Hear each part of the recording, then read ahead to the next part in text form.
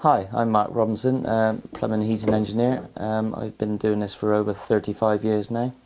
I would use this tool normally for trying to find leaks in pipework or tracing where pipes are going in inaccessible places.